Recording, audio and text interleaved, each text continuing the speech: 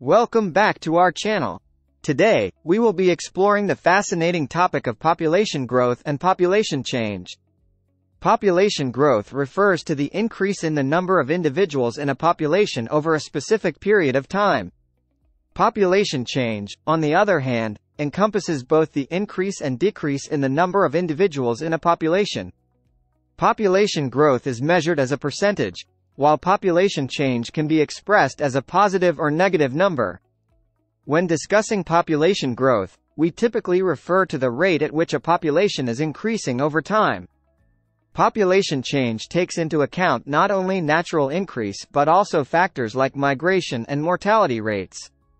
Population growth is often driven by factors such as birth rates, fertility rates, and immigration. Population change, in contrast, is influenced by a combination of birth rates, death rates, migration, and other factors. Population growth can be a long-term phenomenon, spanning several generations, while population change can occur within a shorter time frame. Population growth can lead to an increase in the overall size of a population, while population change can cause fluctuations in population size. While population growth is often considered a positive indicator of social and economic development, population change can have both positive and negative effects on a population and its environment.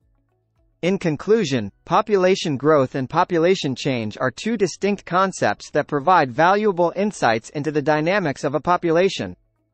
Understanding these differences helps us analyze trends, make informed decisions, and plan for a sustainable future. Thank you for watching, and don't forget to like and subscribe for more informative content.